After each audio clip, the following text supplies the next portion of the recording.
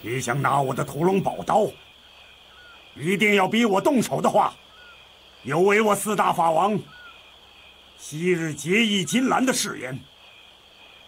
我谢逊真的不想这样。你不必心软，今天我得不到屠龙宝刀，誓不罢休。你要取屠龙宝刀，先杀我谢逊！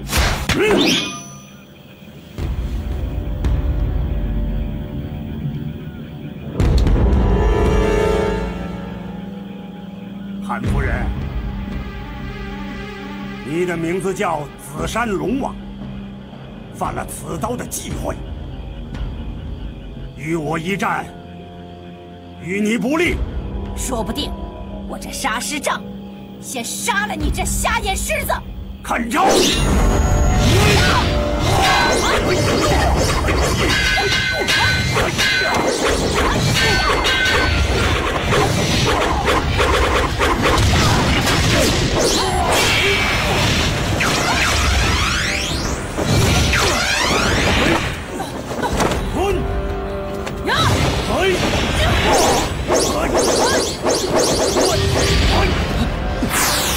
小心脚下有钢刀！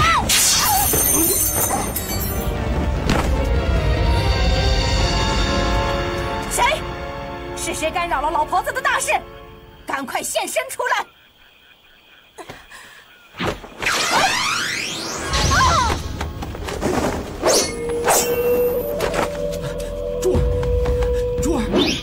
珠儿，张无忌，这怎么可能呢？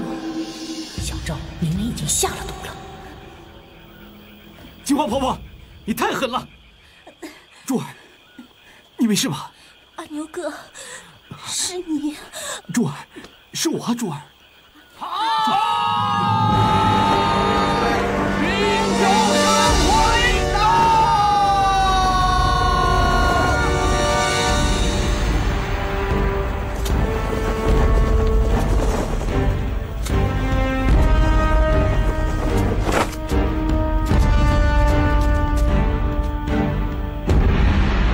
你们是何等高人？杨教主一言中说道：“本教圣火令自第31代教主石教主之时便已失落，怎么会在这3人手中？这是不是真的圣火令？这3人是否本教弟子？”不教龙王失望，为何不下跪接圣火令？啊！圣火令！本人早已破门出教，护教龙王4字不必再提。请问3位尊姓大名？这圣火令是真是假？从何而来？你既已破门出教，就不要再多问了。当日杨教主在世，也对我礼敬3分。你在明教是什么身份？敢对我大呼小叫？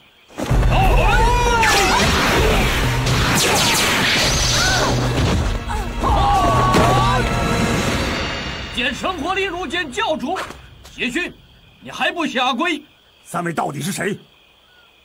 若是本教弟子，谢逊该当相识；若非本教弟子，圣火令与3位有什么关系？明教源于何土？缘起波斯。然也，然也。我乃波斯明教总教辉月使，另外2位是妙风使、流云使。我等奉总教主之命，特从波斯来到中土。总教主接获信息，得知中土支派教主失踪，群弟子自相残杀，本教上下大势趋弱，是以命云、风、月3使来到中土整顿教务，合教上下齐奉号令，不得有误。太好了，总教主有号令传来，真是再好也没有了，免得我担责重任，见识肤浅，误了明教的大事。中土明教虽然出自波斯，但数百年来已经自立成派，自然不受波斯总教的管辖。3位远道前来中土，谢逊只敢欢迎，但要我跪迎的话，从何说起？这是中土明教圣火令，前任信使教主不孝，失落在外，今由我等取回。自古见圣火令如见教主，谢逊还不听令？就算我相信孙家所言，但不知你有何吩咐？狮王以本教教规，入教后不能叛教。此人自称破门出教，为本教叛徒，把他脑袋割下了。要我杀了紫山龙王？说得对，不可能的！中土明教向来无此教规。从今天开始，中土明教西奉波斯宗教号令，出教叛徒留着便是祸胎，把他除掉。明教4大法王情同金兰，他对我无情，我却不能无义，更不能出手加害于他。你在说些什么？你们中原人啊，真是婆婆妈妈，啰里啰嗦，出教之人怎可不杀？这算是什么道理？真是非常奇怪，莫名其妙。谢某，我杀人无数，却不会杀害同教的朋友。非要你杀他不可！不听号令，我们先杀了你。3位来到中土，第一件事便是逼金毛狮王杀了紫山龙王。难道是为了立威吓人吗？你双眼虽瞎，心中倒也明白，还不快快动手！我金毛狮王光明磊落，别说不杀自己的同教朋友，就算他和我有深仇大恨，既被你们擒住，并已无力抗拒，谢某岂能趁人之危白刃相加？见圣火令如见教主，你胆敢叛教吗？我谢逊已经瞎了20多年了，即使将圣火令放在我的眼前，谢某也看不见，更不需要说见圣火令如见教主。那你是决意叛教了？谢某不敢。谢某绝对不会杀自己同教的朋友，就算人头落地，也绝不会干出如此卑鄙的事。明教中人不奉圣火令者，一律杀无赦。谢逊是护教法王，教主要杀我，也须开坛禀告天地，申明罪状。就凭你们一句话就要将我处死，办不到。明教在波斯好端端的，一至中土便有着许多臭规矩。杀！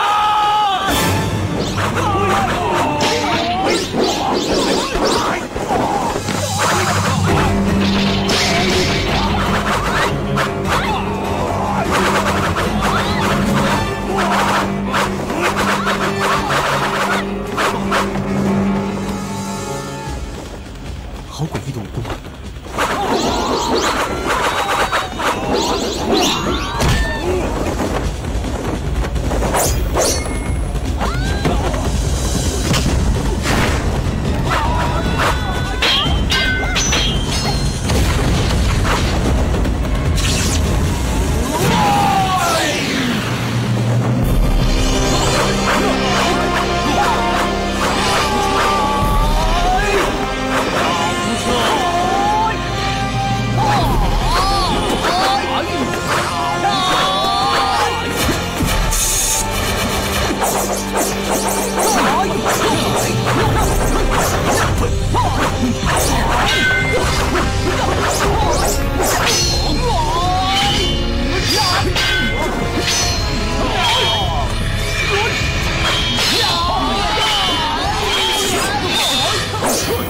小伙子，这是明教的事，跟你毫无瓜葛。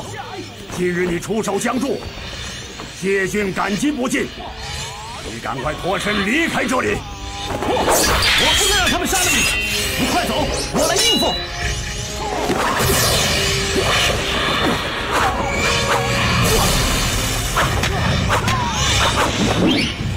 少侠，接招！谢大侠，这波斯3使武功虽奇，在下要脱身却也不难。谢大侠，请你先行暂避，在下事了之后，自当奉还宝刀。小伙子，你叫什么名字？我不行，万万不能相认，否则义父爱弟之身，势必要和波斯三世拼个你死我活。你怎么不说话？在下姓曾，名阿牛。谢在下还不远走，难道是信不过在下，怕我吞没你这口宝刀不成？嘿，你不必言语相激，我谢逊以垂暮之年，能结交你这位朋友，实在是平生快事。我要以七伤拳打那个女子了。我一发劲，你就撒手丢了屠龙刀。不行，我一松手，慧月氏定会被义父打死。明教实在没有必要和波斯总教结下深怨。准备好了没有？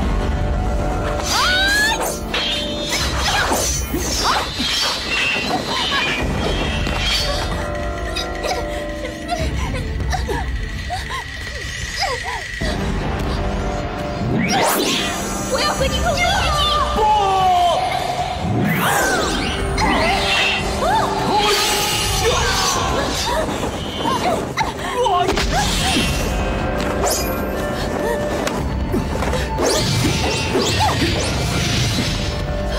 把上火令给我。哎，给！别追了，还不快走！谢大侠，这波斯风云三世武功诡异，眼前只有暂避其锋。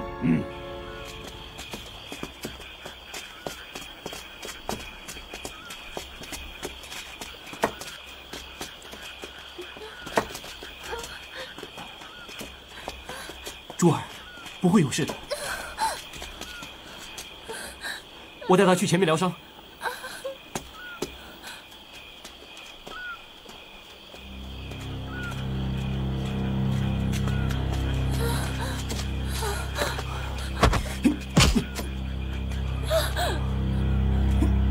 韩夫人，我不明白你为什么又要下手杀害殷姑娘。这个野丫头，吃里扒外，该死！你还在记恨殷丫头警告我刚真的事？我不允许任何人背叛我。韩夫人，你的心眼太狭窄了。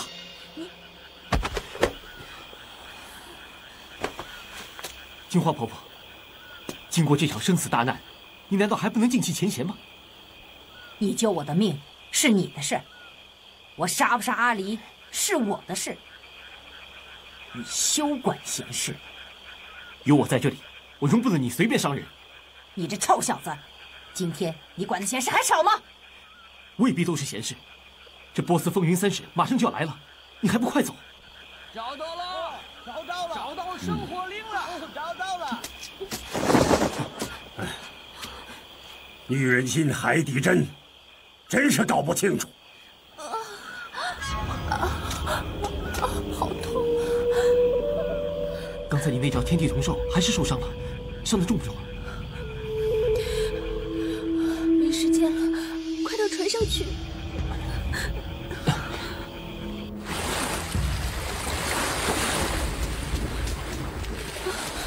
船怎么不见了？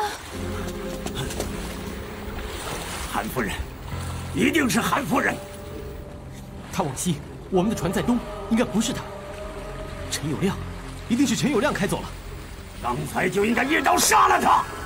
啊，糟了，小赵和周姑娘还在船上呢。一定是波斯风云三世追来了。跟我走，跟我走。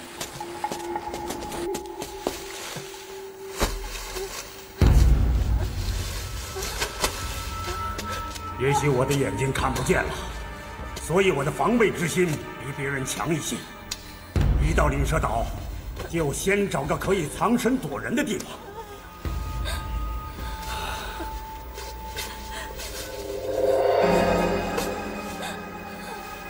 怎么样？他的伤怎么样？赵姑娘小腹上的剑伤深约半寸，流血虽多，性命绝无大碍。可珠儿呢？珠儿？怎么又多了个女孩？啊，是殷姑娘。金花婆婆下手极重，都在要害。有救吗？是否能救？难说，现在没药，倒是个问题。我住的茅屋里有药，只是万一路上碰上波斯风云三使，那就等到天黑再去吧。哎，管他呢，管不了那么多了。义父。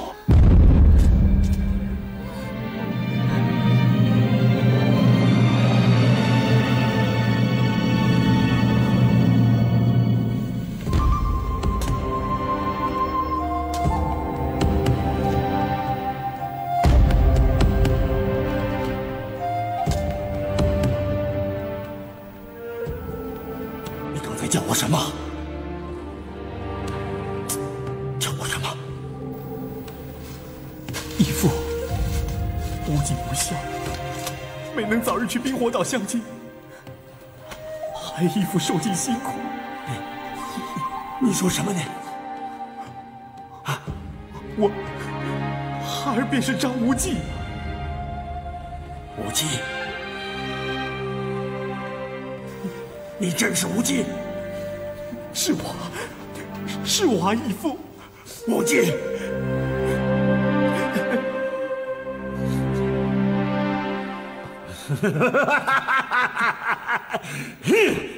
你少来这套，休想来骗我！你多办事，还不认得人，一起来骗我的屠龙刀！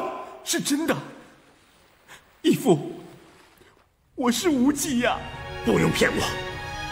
无忌已经中了玄冥神杖，说不定已经玄学之道在凝神，意在立先方制胜。身不万尺，气不万线，神鬼无学，亲离一交，猛烈精进，治虚之极，受尽之笃。记不起武功口诀的时候，您恨铁不成钢的打我，娘一句话也没有说，含着泪帮我上药。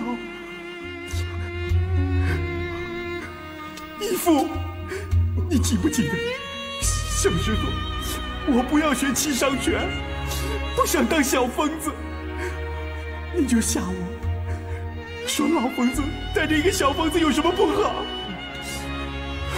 义父，后来我失足跌进地缝里面去了，是您救了我呀！无忌，义父，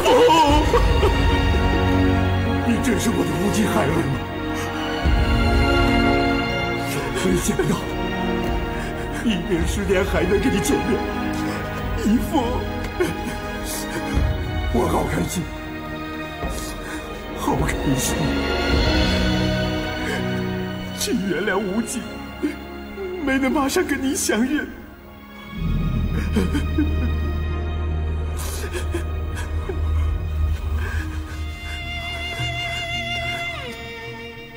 不行，我抱不动你了。10年来，我朝思暮想抱你。现在大了，你长大了，义父，你老了很多。哎，我又不是妖怪，怎么能不会老？告诉我，10年来发生了什么事？快讲给我听好吗？来，坐下来讲。好。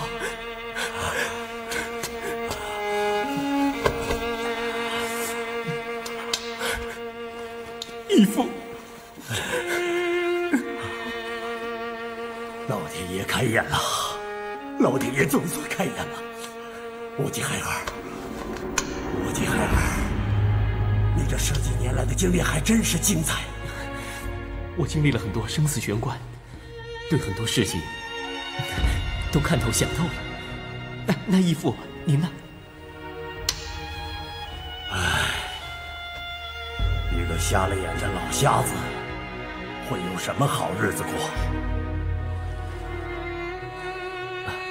那屠龙刀的秘密，您参透了吗？可能我太笨了，这屠龙刀的秘密，我怎么也摸不透。对了，你学会了乾坤大挪移，又帮我明教推了6大门派。光明左右使没准你当教主吗？赵姑娘，怎么了？疼得很厉害吗？好疼，疼死我了！我从小到大，别说是受伤，我连病都没生过。我好想爹，我想家，我想我爹呵护我、照顾我，你知不知道？对不起啊，真的对不起。你干嘛要跟我对不起啊？你受伤是为了救我。哎呀，别扯了，赶快去拿药吧。哎，赵姑娘，我借你倚天剑一用。倚天剑，倚天剑，赵丫头，真的是倚天剑吗？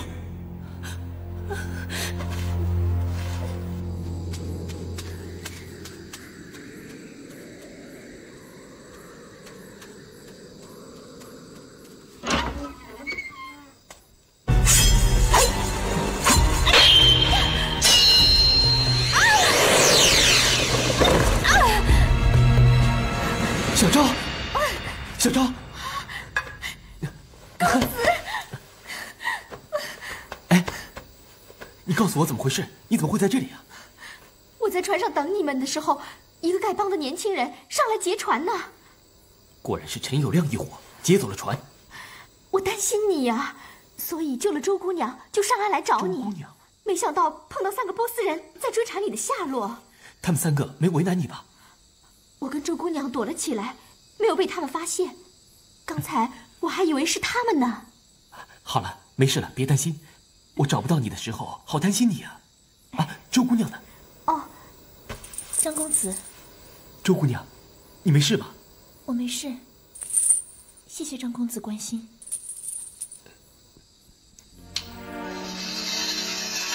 是倚天剑，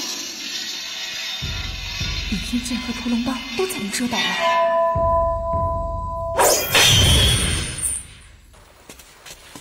来，义父，无惧。你是不是又带来2个女娃？这位就是我跟你提过的峨眉派周芷若，还有小昭。这位就是我义父金毛狮王。小昭见过谢老爷子。好，小昭，把东西放下，过来帮忙。是。周姑娘，麻烦点个灯。哎，小昭，你去帮珠儿上药。这里由我来。好。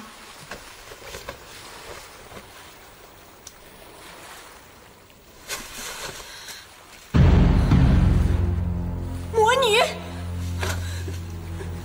周姑娘，你要做什么？你不要管我，他害死了我师父，我要杀了他。哎，灭绝师太的死因，大家有目共睹，你不要迁怒赵姑娘。可是要不是他囚禁我们，师父也不会死。我现在受伤了，我打不过你。不过你要动手，我照样奉陪。来呀！不行，你真要杀他报师仇，就先杀了我吧。哎，我来说句公道话吧。现在大家被困在灵蛇岛，波斯风云3时又在虎视眈眈，明天是生是死都很难预料。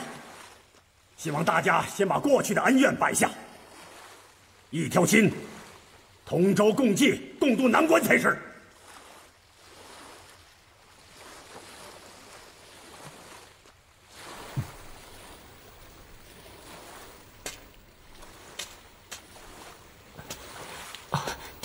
怎么样？快躺下吧。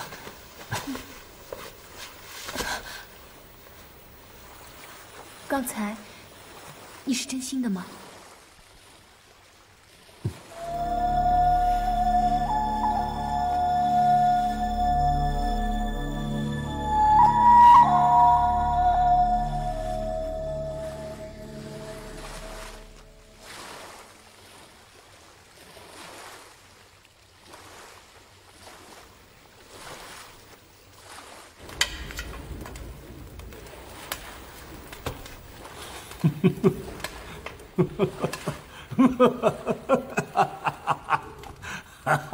义父，你笑什么？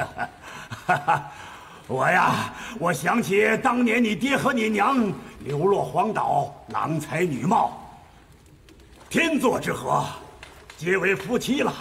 你呀，也是同样流落荒岛，可青出于蓝胜于蓝，你一个人呐，一下子带了4个女孩子。你呀，比你爹强多了。义父，你说什么？哎，我突然有个奇想。义父，你不要开口，听我说。丫头们，我知道你们大家都喜欢我无忌孩儿，对不对？哎，我看这么着，不如你们全都嫁给无忌，当老婆吧。啊！谢老爷子，小昭只是服侍公子的小丫鬟，你别把我算在内啊。我说狮王，你要是再满口胡说，等到我伤好了，瞧我不封你的嘴！你这个丫头是厉害，难怪无忌孩儿对你会敬畏3分呢。不过，我问你，对波斯风云3使的时候，你所使的拼命3招，第1招是昆仑派的玉翠昆冈，第2招是崆峒派的人鬼同途，第3招是什么？老夫孤陋寡闻，可听不出来了。金毛狮王果然是名震天下，虽然双目不能视物，但是却能听出我所使的绝招，果真是名不虚传呢。第3招是武当派的天地同寿，这可是新创的招数啊。其实什么招数并不重要，重要的是你如果不爱无忌，为什么招招拼命呢？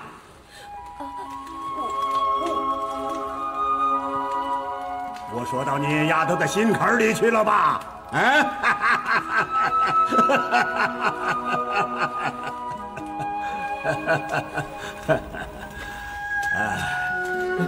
小昭，小昭，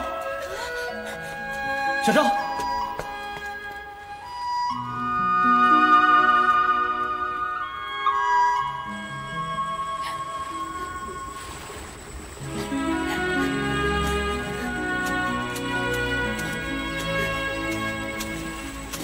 小昭，小昭，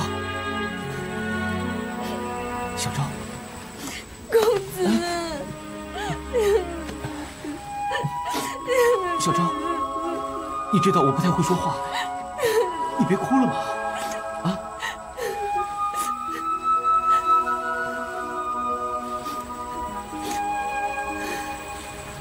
小昭，你怎么了？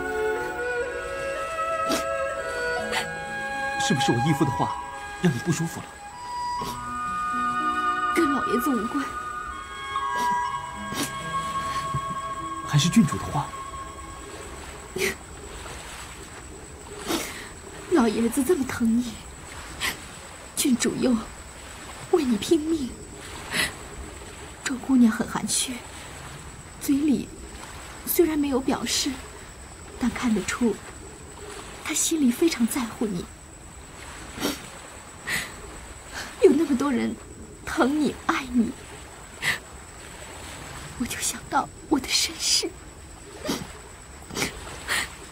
我心里觉得好难过。小昭，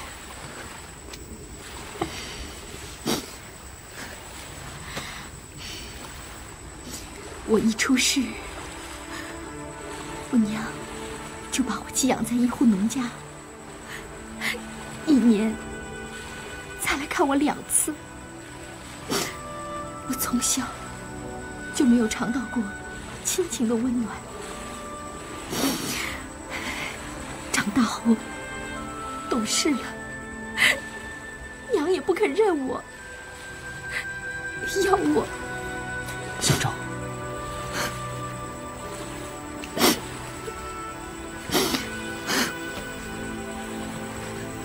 自从见到公子后，我才深深地感受到我从来没感受到的温暖。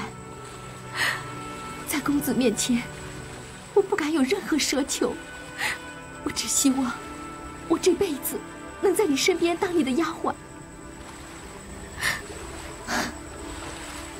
我好害怕，好怕这个梦想将会破灭。不会的，不会的，小昭，我答应你，不管发生任何事，我都会在你身边保护你的。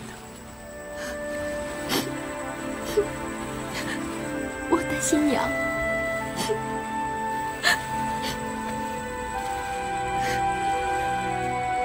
记得不会跟我提过，你爹娘被土匪杀了。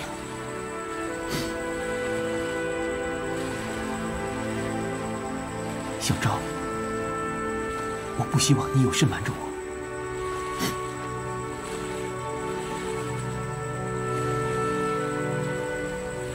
他们来了，他们一定是为了娘来的。我好怕，我好怕。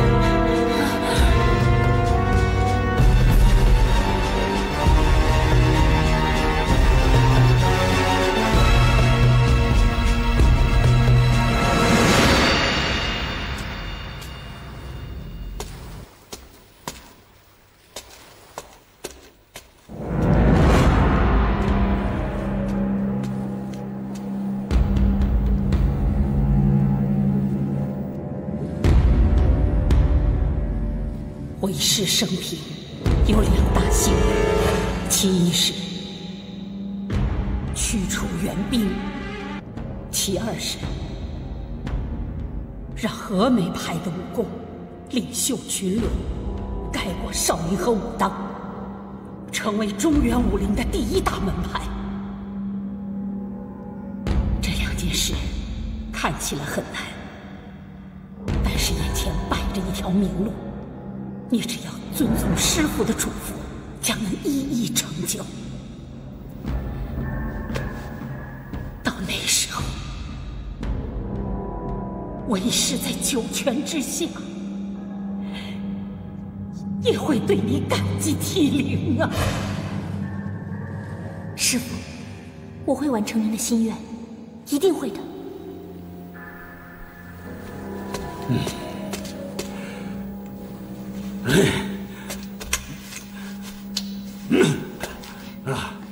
我不放心紫珊妹子，我去找她。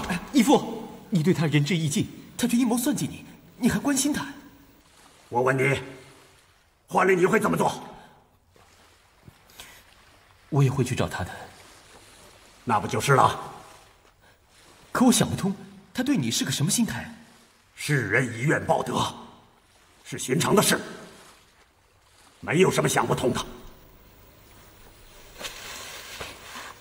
狮王，我可以问你个事儿吗？你说。这紫山龙王位列明教4王之首，武功却不见得高于老爷子，为何昨晚与波斯三使动手之际，却不见他使出千珠万毒手的毒招呢？千珠万毒手，韩夫人不会的。以他这等绝色美人，爱惜容颜胜过性命，怎么肯练这门武功呢？她是绝色美人。是啊，紫山龙王可称得上是武林第1美人。哎呦，怎么？我说错了吗？这金花婆婆又老又丑，我怎么看也不像绝色美人呀。哎，那他一定是躲避波斯总教的追捕，才易容改装的。易容？那紫山龙王跟波斯总教又有什么关系啊？说来话长了。紫山妹子来自波斯，本名戴奇斯，是波斯总教的圣女。圣女？数百年来，波斯明教总教的教主都是女的，而且是不出嫁的处女。每位教主接任之时，就选定3位女子成为圣女。这3圣女领职立誓，并且游行四方，为明教呢立功积德。教主逝世之后，教中长老会论3圣女的功德高下，选定立功最大的圣女继任教主。但这3位圣女中，如果有谁失真的话，即处以焚身之法。纵然逃至天涯海角，教中也必会遣人追拿，以维护圣教真善。我来想想，这紫山龙王就是明教波斯总教派来中土立功积德的圣女韩夫人，那就是她嫁了一位姓韩的。金花婆婆很明显是改名易容来躲避波斯总教追拿的嘛。好聪明的郡主丫头，一番话全都说清楚了，难怪无忌海尔斗不过你呀。狮王，你怎么又扯到我身上来了？义父啊，这戴奇斯明知圣女应有的祭规，还要顾犯吗？哎，孽缘呐，孽缘呐！记得有一天，海外灵蛇岛来了一个年轻人，自称姓韩，名叫千叶，是杨教主当年仇人的儿子，特上光明顶来为父报仇。戴奇斯以护教法王之手接受挑战，决战地就是在光明顶的碧水寒潭之中。我听杨左使说过，碧水寒潭冰冷彻骨，纵在圣术也没人敢下潭呐。戴奇斯从小在海边长大，精属水性，碧水寒潭对他来说还可以应付。那场水战，韩千叶受了伤，杨教主为了化消夙愿，命神医胡青牛替他疗伤。谁也想不到，碧水寒潭这一战，结局大出每个人的意料之外。戴奇斯每日前去探伤，病榻之畔，因怜生爱，重欠重情。等到韩千叶伤愈之后，戴奇斯忽然禀明教主要驾驭此人。原本是个美满的结局，却因有一晚，光明右使范尧竟发现戴奇斯从密道之中出来。他从密道中出来，明教教规极严，这密道只有教主一人才能进去啊。不错，当时光明顶圣火厅中，大家闹翻了。戴奇斯破门出教，与韩千叶飘然下风，从此以后就不知所踪。义父，这戴奇斯私进密道，目的何在啊？戴奇斯，韩夫人，为爱失真，心知总教总有一天会遣人来抓他，投入密道，为的是寻找乾坤大挪移的武功心法。此心法总教失落已久，中土明教却尚有存留，他希望能戴罪立功。唉，说也可怜戴奇斯，韩夫人毕生都在逃避波斯总教的追捕，从来没过过一天的好日子，哪知到头来还是无法逃过。师父说明教是魔教，哪知波斯明教更加魔得可以。为什么一定要处女来做教主？为什么要将失真的圣女烧死呢？啊，娘，不要！珠儿，珠儿，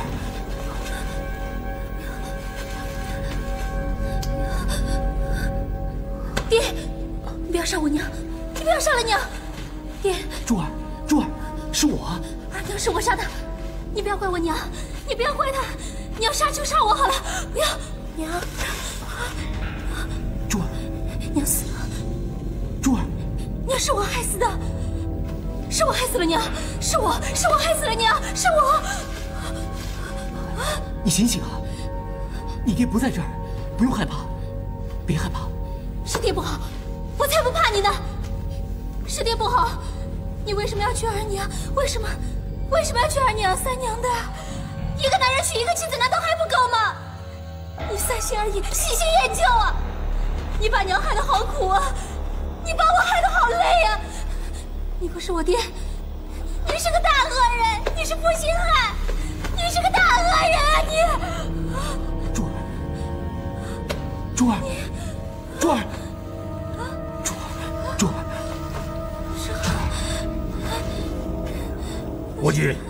无忌，怎么样了？珠儿寒热交迫，这是伤势转重的迹象。我去找草药，无忌，赵无忌，我求求你，珠儿，我求求你跟我去灵蛇岛好不好？你在我手背上狠狠地咬了一口，我不恨你，我一点也不恨你，我会一生一世的服侍你，体贴你，当你是我的主人，只要你喜欢，我宁可散去了全身的武功，弃去千株万毒蛇，就像你当初见到我的那样。赵无忌，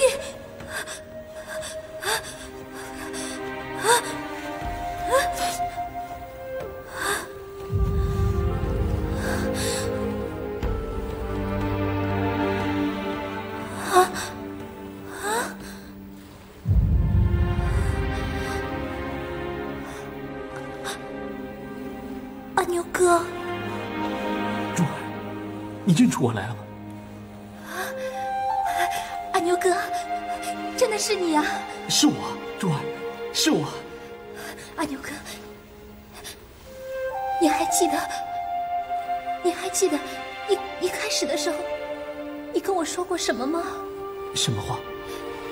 你说你诚心诚意，愿意娶我为妻，还说从今往后你会尽力的爱护我，照顾我，不论多少人来跟我为难，不论有多少厉害的人来欺负我，你也会牺牲自己的性命保护我。阿牛哥，我一直都没有忘记你对我的好，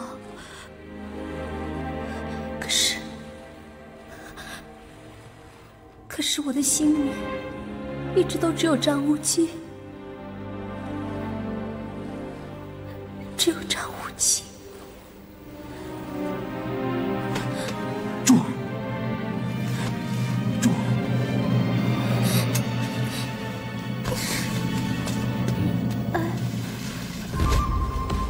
张无忌。哎，无忌啊，你快去看看郡主丫头吧。赵姑娘，赵姑娘，赵姑娘。哎，一个女人就这么难搞定，何况4个，够麻烦的。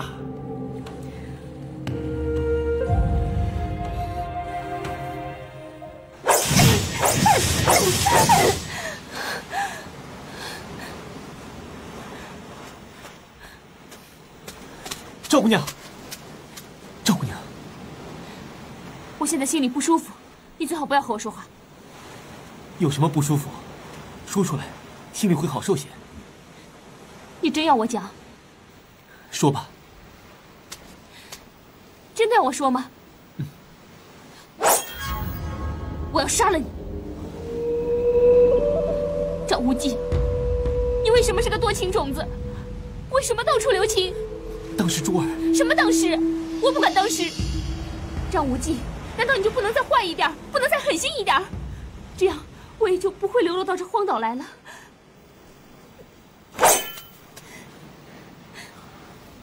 赵姑娘，一直以来，我都是依着我的良心做事，按着我的本分待人。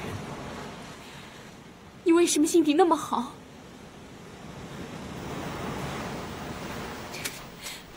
拿着。干嘛？你拿着嘛！你杀了我！您干嘛说这莫名其妙的话？不管怎么样，我们在灵蛇岛待不了多久了，我们都要回到中原去。回到中原，我和你又成了敌人了。我从未把你当做敌人。我是蒙古人，我的责任是维护大元王朝，而你的责任呢，就是消灭大元王朝。你说你不会跟我为敌，那是不可能的。只怕有一天，我会有太多的压力，而非要灭你明教不可。你择行仁厚，我恭宜心计，我怕有一天，你迟早会死在我手上的。这是我最不愿意见到的，你知道吗？所以，我宁可我死在你的手上，也不愿意杀了你。现在剑在你的手中，你一刀杀了我，免得回到中原，我们两个都有遗憾。你动手啊！你别逼我！你动手啊！也许我们两个立场是敌对，也许未来我们两个之间一定要有一个倒下，可那是以后的事情了。到时候，你可以不必对我手下留情，我也会对你狠下心来。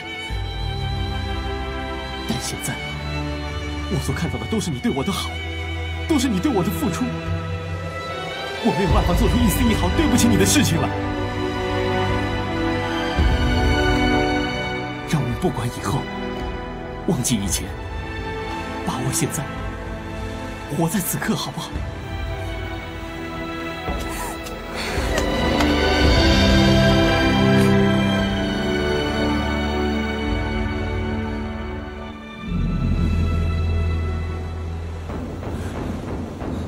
不进！义父，不进！义父，义父，你听到了吗？听到了吗？老爷子，你知不知道这鼓声到底是什么意思啊？抓到了，他们抓到韩夫人了。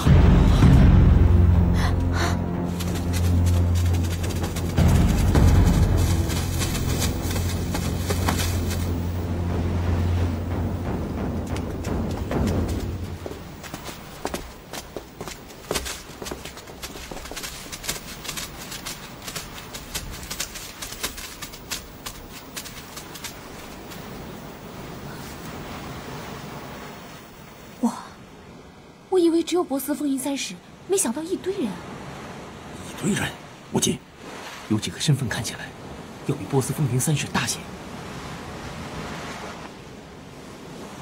总教宝树王也来到中途，非同小可。什么宝树王啊？波斯总教教主座下，共有12位大京师，统称为12宝树王，身份地位相当于中土明教的4大法王。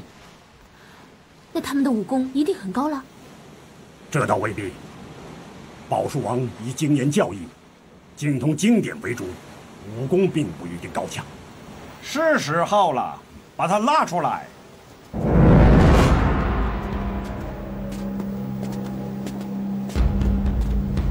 金花婆婆啊！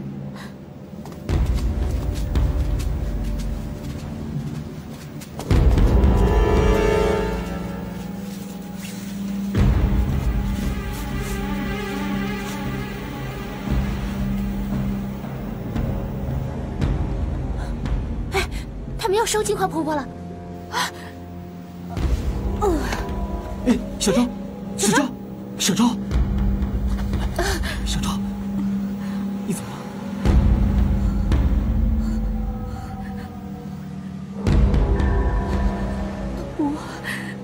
我听郡主说要将人活活烧死，我害怕。公子，我求求你，你一定要救金花婆婆，我求求你了。我不会让波斯人做出那种残忍的事。现在情况怎么样了，无忌？怎么样了？啊？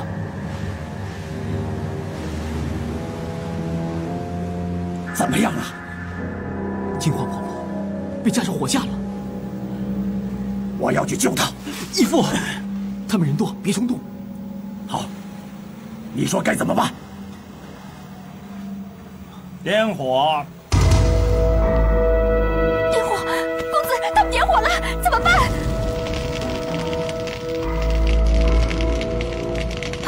怎么办？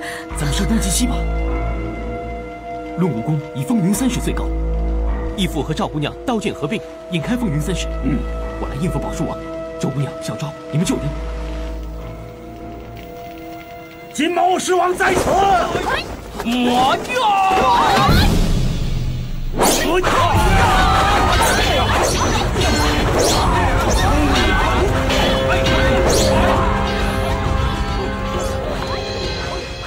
谢三哥，果然有情义。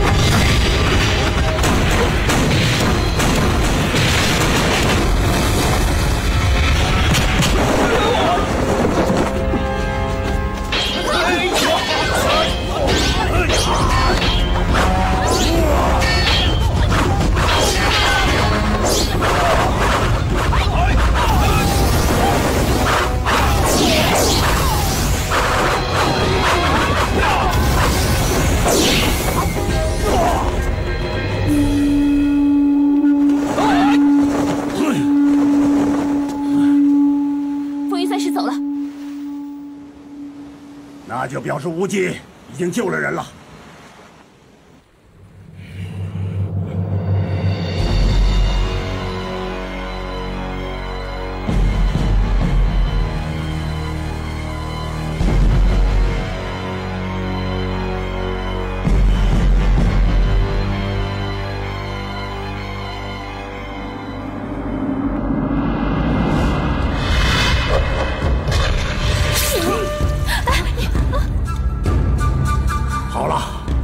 封住的死穴已经被我冲开，应该没事了。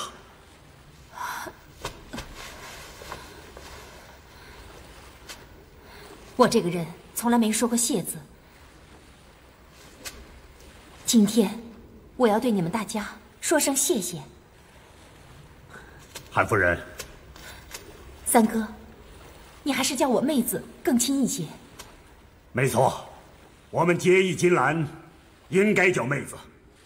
三哥，妹子对不起你，原来那许多不是，请你多多原谅。我根本就没放在心上。怎么，妹子，你终于想清楚了？当我在火架上，当我在地狱门口，我就想通了。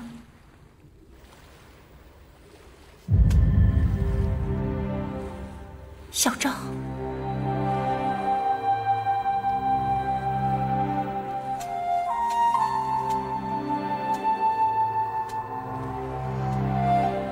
我一直躲躲藏藏，不敢以自己真实的面目生活在众人面前。我们亲人相见，却如同陌生人一样。这么多年，我过得好辛苦，好辛苦啊！有的时候，我一直在想，我这么活着是为了什么？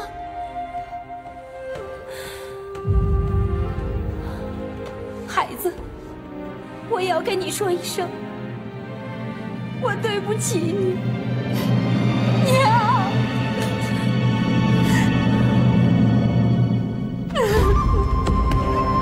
妹子，小赵是你的，她是我的女儿。一个能相见却不敢相认的亲骨肉。娘，孩子，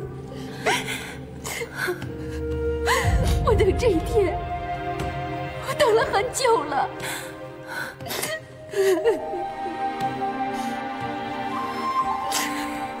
让娘好好的看看你，小赵，这么多年让你受委屈、受苦了。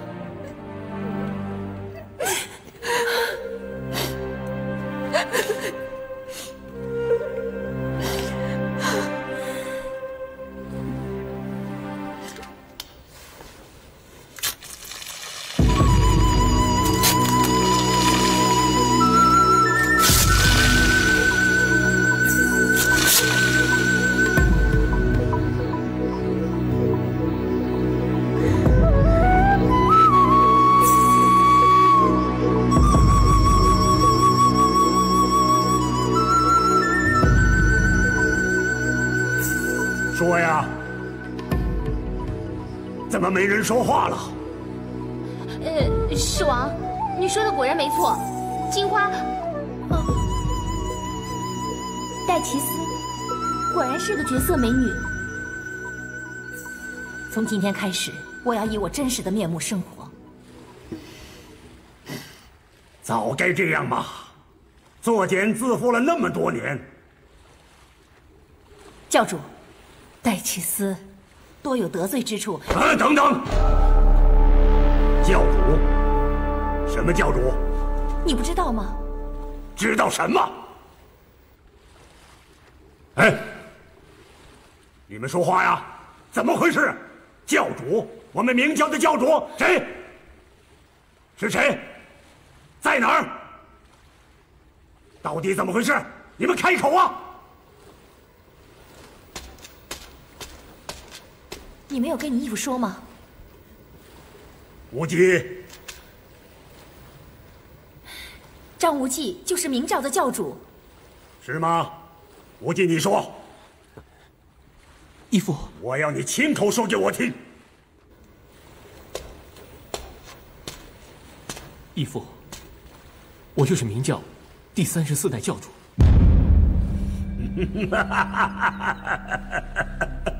我心里早就有数了。无忌孩儿练就的乾坤大挪移，光明左右时，怎么可能不懂礼数呢？属下金毛狮王参见教主。义父，义父不可多礼啊！父子归父子，教规不能废。我就是担心您规矩太多，所以不敢坦言相告啊！义父，快点起来吧。是教主。孩儿受杨教主遗命，要请义父暂设教主之位。孩儿也正苦于无力负荷明教重责大任。咱们回到中土之后，教主之位还要请义父接任。什么话？明教的教主怎么能由一个瞎子当呢？义父，不要多说了，定了，就是你。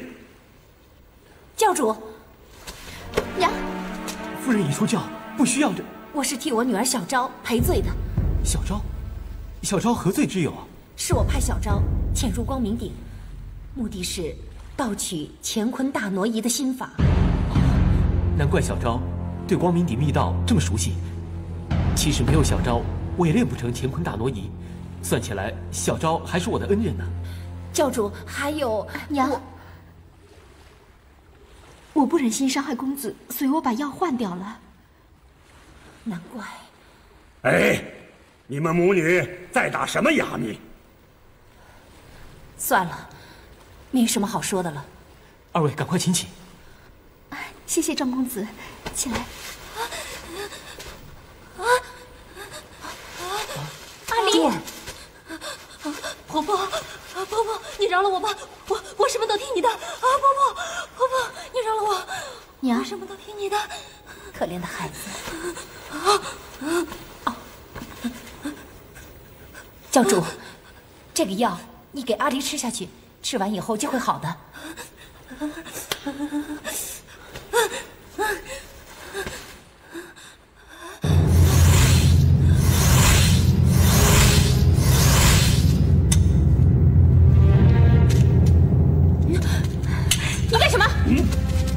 我师父的。哼，这件是朝廷的，是被你师父灭绝盗走，我只不过把它取回来而已。是师祖郭襄，剑在我手上，没经我同意，你休想碰他一下。好了，别吵了。要是惹烦了我一刀劈了。对呀，郡主丫头，来，干嘛？用你的倚天剑跟我的屠龙刀对看。哎，不行啊！我很好奇，到底是屠龙刀锐还是倚天剑利？我也好奇。你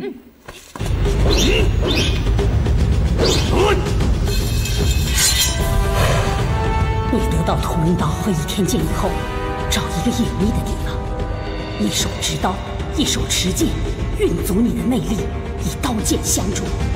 这时宝刀宝剑就会同时折断，你就可以取出藏在刀身和剑刃中的秘籍。这是取出秘籍的唯一的法门。此时宝刀宝剑也就可以从此毁了。你记住了吗？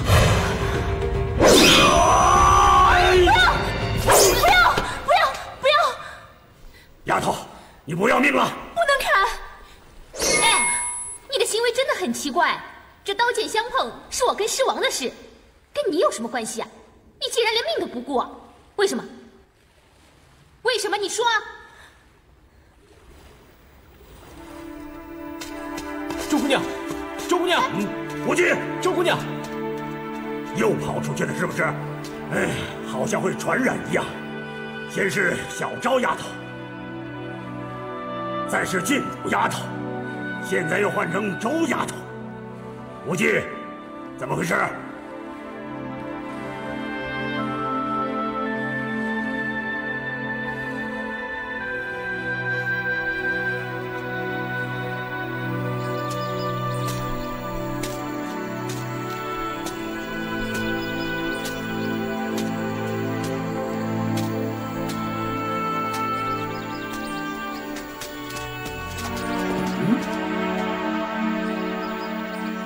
抓到这个，不成抓不到其他人。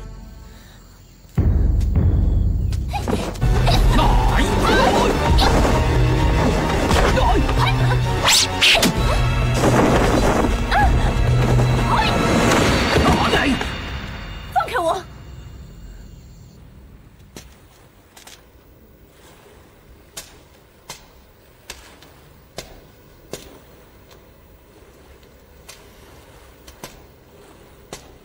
你确定吗？宝树王亲口告诉我，他说，波斯明教的总教主上月病逝了，所以才会积极的找我。一是惩罚我的失真，二是寻找继任教主的圣女。对了，多久了？我是说周丫头跑了多久了？不要因为我一句玩笑话就不好意思去追她，去找她吧。灵蛇岛的地形周丫头又不熟，如果有个万一，那就麻烦了。快去找她吧。走。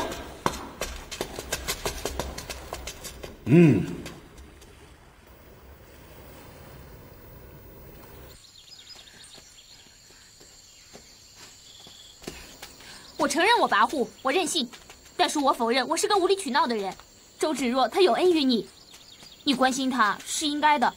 再说我们在这荒岛上又有波斯人敌对，凡事是应该互相照应的吗？有时候我觉得你很善解人意。赵姑娘，周姑娘的。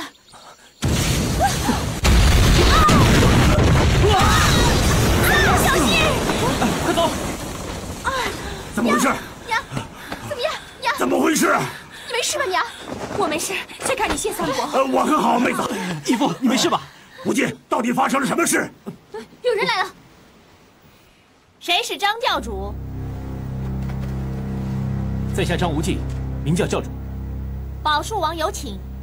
无忌，义父，你放心吧，不会有事的。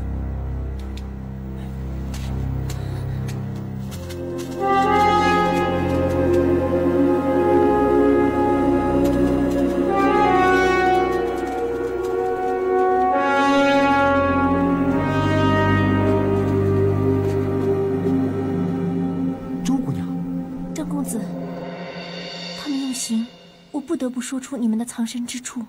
不怪你，这岛就这么大，你不说，他们迟早也会找到我们的。对不起。张教主，请。不必了，咱们直接开门见山吧。张教主，中土明教是我们波斯宗教的分支，所以你必须听我们的，以我们宗教为主。很抱歉，我们的行事有我们行事的宗旨，要想违反教义，在下恕难从命。